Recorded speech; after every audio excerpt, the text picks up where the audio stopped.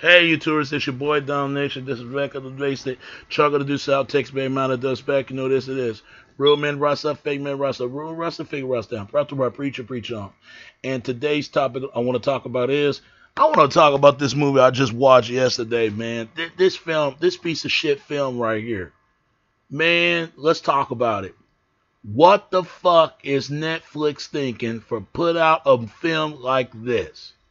Coffee and Kareem. Coffee Kareem. That's what the movie called. TV maturity, 128 minutes, action and comedy. It was just released by April the 3rd. Yeah, 20. He's 12 years old. I figure he's 12 years old. Yeah, 12-year-old boy. 12-year-old boy. Ain't that something? A 12-year-old Kareem Minard hired a criminal to scare his mom new boyfriend. The police officer, James Coffey, but it's backfired to force Coffey and Kareem to team up in order to save themselves from Detroit's most ruthless drug kingpin. Let me say this. This is one of the worst piece of shit, bullshit ass fucking films I ever seen in my life. It's just as bad. I even heard this from Double Toast. If you've never heard of Double Toasted, shout out to them because they talk about this. And it was directed by Michael Downrick and the writer Sean Mack. I don't know where they get this goddamn movie from. They just adding on some shit that just me adding on with. It's a terrible ass movie. This movie to me is like Cleveland meets the different strokes. Living in a rich family, but it really living in a lower income family that couldn't take care of a single mother because the father probably left, abandoning the son and abandoning the mother. A 12-year-old boy, bad misfit, bad-year-old child. He need a belt on his ass. I swear, this kid was so fucking bad.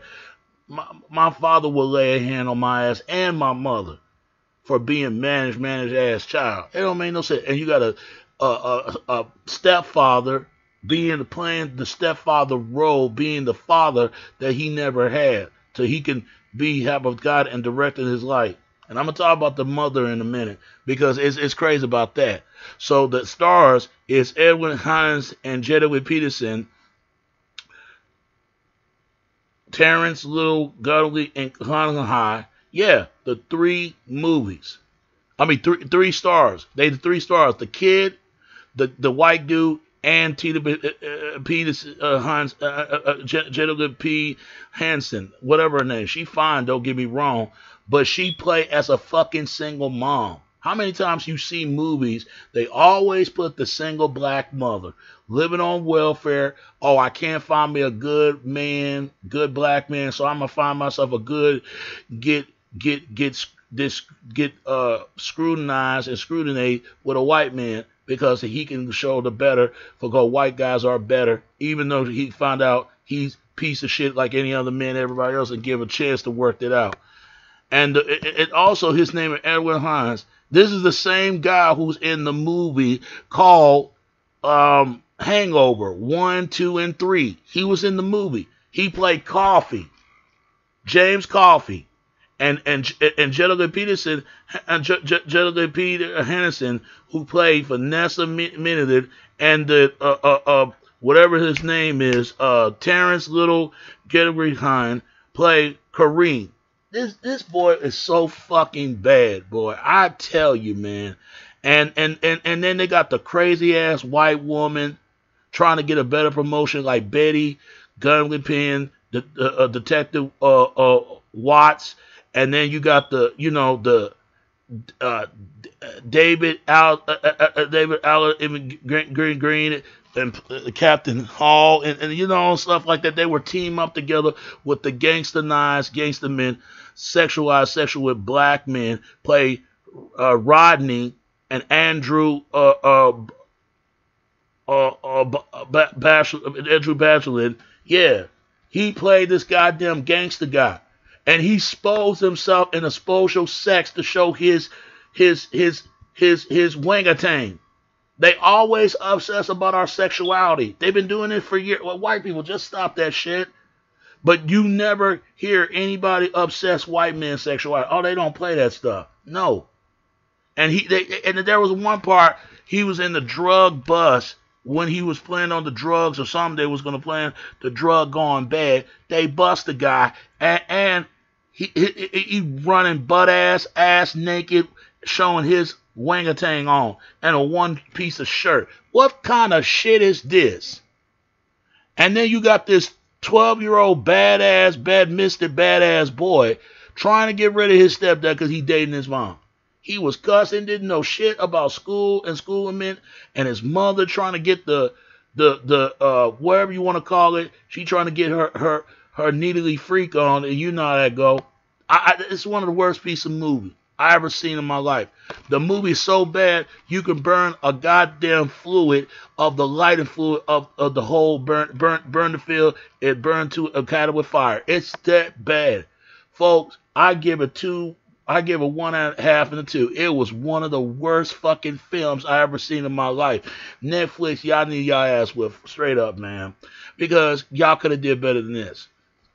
Hope it's worth it for my money, because it better be a good count. I'll tell you, they need to do better than this. This is one of the worstest fucking movies. The worstest. I give it 1 and 2.5. It's that fucking bad. It's one of the worst fucking movies ever. And it's not surprised this movie shot in Detroit. And what is Detroit known for? The home of Eminem, and not only the home of other rappers, street lords. Rest in peace to Blade Icewood and Wipeout and East Side Cheddar Boys and all this other goddamn bullshit. I mean, look at this shit, man. You mean to tell me a 12 misfit ass boy trying to get rid of his stepdad because he tried to take his mother away from him? And there was a part he tased his mother when the trouble situation, when things would get occupied. The men, Rodney stole his phone for the evidence. They shot a police officer, 2 black Three Stooges of a bunch of fucking men, and the idiot and idiocy from the fucking hood. I mean, are you serious? This guy, all he is nothing but a dirty mouthpiece. This little boy just talking shit and ain't doing a damn thing. He just talk shit. He didn't fight or nothing. He just talk shit. Talk shit. Be on his phone all day. Talking about he gonna whack this goddamn officer. He ain't whack for shit. He know he gonna be in Jubal Hall if he did something like that. Fuck this movie. It's one of the worst movies. I would never want to see it again. It is just as bad as the goddamn movie called The Sex Triplets. If you've never seen it, David Wayne movie, go watch that. Martin Wayans. Martin, not David Wayans, Martin Wayans. It was that horrible. He made a double psycho queen to himself and trying to find a part of him and lost the family he never had. Get the fuck out of here. So if y'all like this movie, and I'm not going to tell you the fucked up end of it. I'm not. Because this end is so fucked up. It just bring the cutscene out of cut of fuckery. So if you all want to see Coffee and Kareem,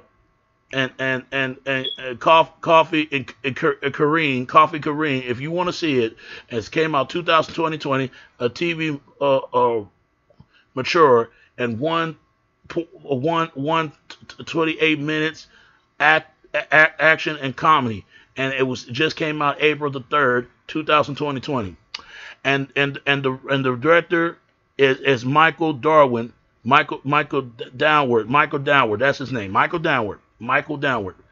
Director Michael Downward, and the writer Sean Mack, and the stars of the movie Edwin Hines and Jada P. Henson and Terrence Little Gardner Hines. Yeah, that's his name. So it's not a good movie. It's like Me Too movement bullshit, trying to show the sport of Black Lives Matter, all lives matter, no life not matter anything in this movie. No matter to lives anybody who fuck everyone's lives up. This is one of the worstest movies I ever seen in the year 2020. It's the worst. You got a white woman try to get a big promotion for this guy, and he jealous of the white woman, right? And then you got a single mother whooping these dudes' asses and trying to say they need their mother should have handled them wood. Black women, white women, please stop it. They make black men look like idiots. They make white men look as dumb as fuck because they are taught, oh, I'm a superior. You dumbasses. And just as a joke, as white women and black women, y'all know where to be found when Anthony Casey killed the first child. Where the fuck are y'all? Y'all know where to be found. Y'all didn't say a fucking word. So fuck feminists, fuck all this Me Too movement, time's up shit, and fuck all this the gay and lesbian community. And no offense, but this shit is one of the worst fucking films. It put a gay reference of the fucking movie. How he put a falsely claimed charges on his father, trying to get him in trouble, that his stepdad trying to molest this black child. Man, get the fuck out of here. I gotta go, man. If you want to see it, it's up to you. It's just as bad. This movie's so bad, you could stick a lighter fluid in someone's ass, and then it'd be going in the midship and the back of D-Lake and D-Lake the Factory. It's just as bad. So go see it, and tell me what you think of this movie. Coffee and Kareem. So I don't like it. So you might like it, and give me your your ratings with the movie if you like it or not. So that's all I can say about that. It's your boy Domination. This is Back of the Basic. Chung of the Deuce Out Text, baby. Till next time. All right. Peace. I'm out. All right. Peace.